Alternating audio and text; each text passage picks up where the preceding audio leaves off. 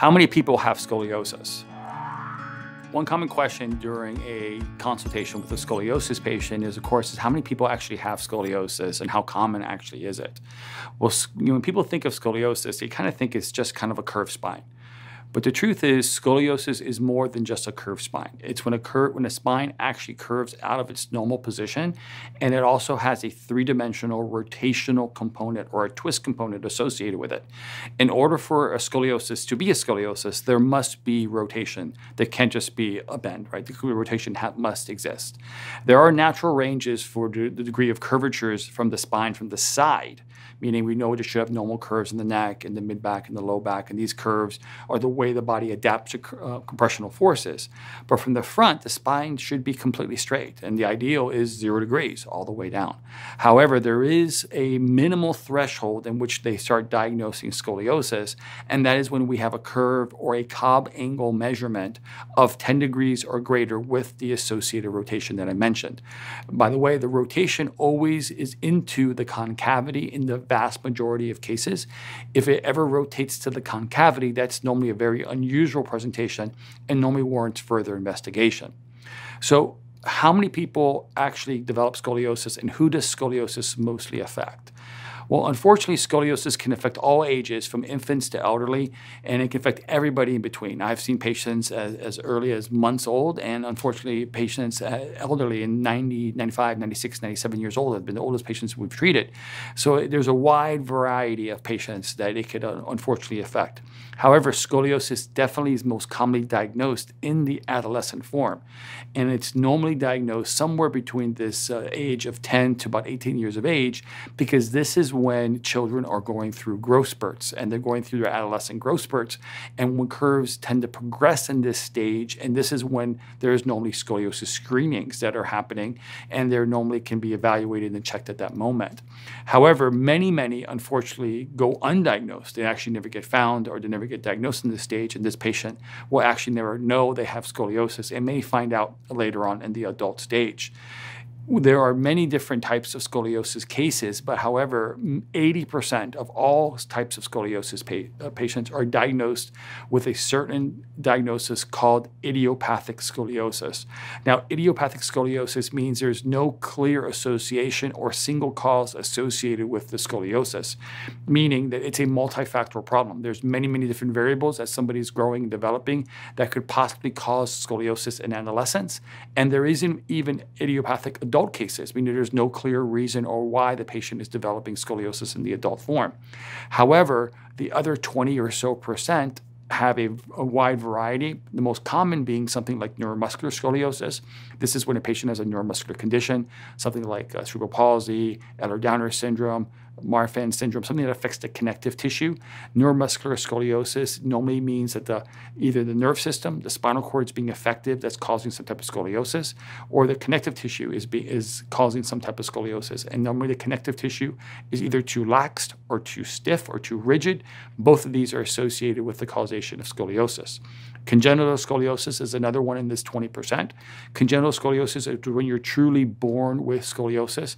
It's some type of genetic variant that actually happens during growth, during development in utero, that one of the vertebrae of the spine doesn't fully develop properly. It's called a hemivertebra, and you have a congenital malformation within the spine that would lead to scoliosis. Degenerative scoliosis is a scoliosis that's also in this 20%, and this normally happens in the adult stage. This is when something happens to the spine that causes the spine to deteriorate.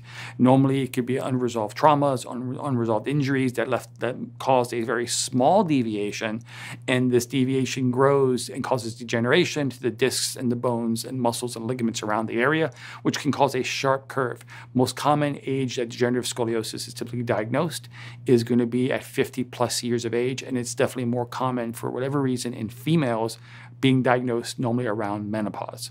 And the last type is traumatic scoliosis. Now, this is a little different than degenerative. Traumatic scoliosis is when the spine goes through a significant trauma and creates a significant scoliosis at that moment.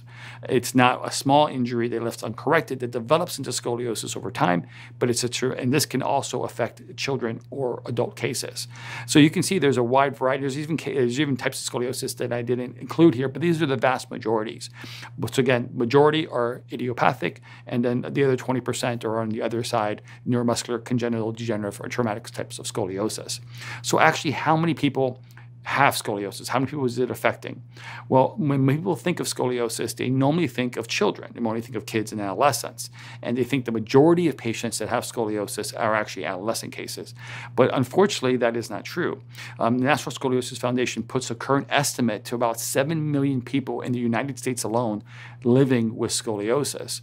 However, this estimated is only the people in the world that are actually diagnosed. These are not the people that are actually undiagnosed cases or necessarily the ones that develop scoliosis in the adult form, plus how many people are living worldwide. So you can see this number of 7 million living with scoliosis in the United States is only a small percentage of actually how many cases actually exist out there. It unfortunately can become, it's much more common than we think. Scoliosis definitely is the most common associated with school-aged children.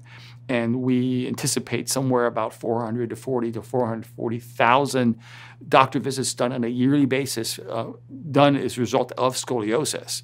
However, it is definitely more common in adult forms. We know more patients actually have scoliosis in the adult form. This 440,000 doctor visits accounts for 20% of all spinal conditions in the US. But in the adult form, there are very, very big estimates in terms of how many people actually have scoliosis.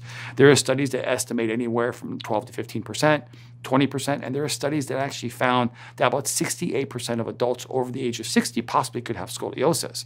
So what we know is that scoliosis, or the amount of people with scoliosis, increases with age, meaning as we look as every decade of life, the percentage of people that have scoliosis will increase. So if adolescents, it could be somewhere between 5 and 7%. And as we increase every decade, it actually increases to when we get to ages 60 and 70 years of age, it can be up to 50% of the people actually have scoliosis, because these are all the adolescent cases that didn't get diagnosed and have progressed as the adult form. This is all your adult onset cases, all your traumatic cases. They're all adding into the pool till we end up with this very large segment of population that actually has scoliosis in later stage life. So scoliosis is way more common than people think.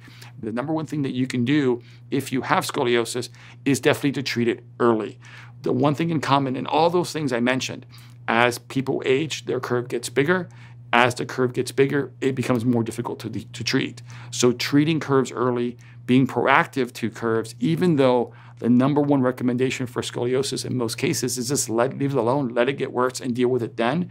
Normally, at that stage, you're normally dealing with very difficult treatment option decisions and very invasive treatment options. So therefore, acting proactively, treating curves while they're small is definitely the way to actually manage your scoliosis, especially if you're already aware that you have it.